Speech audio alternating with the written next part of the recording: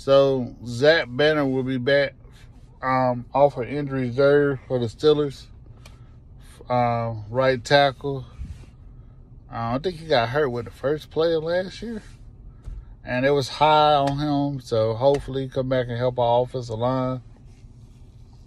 Excuse me. I know what good he's going to do. Juju's out for the year, which, to be honest with you, I don't really think that's much of a loss.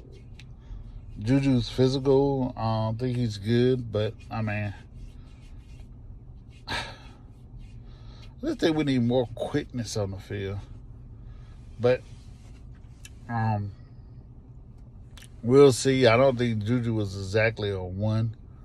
Maybe you'll see a lot more double tight ends or fullback, something like that. I don't know. I don't know how they're going to work it, but we'll see.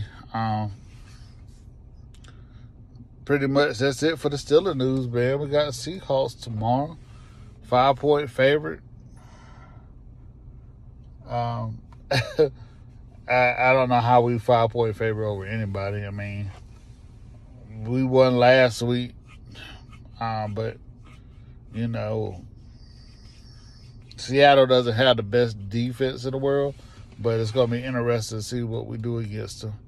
Y'all have a great day.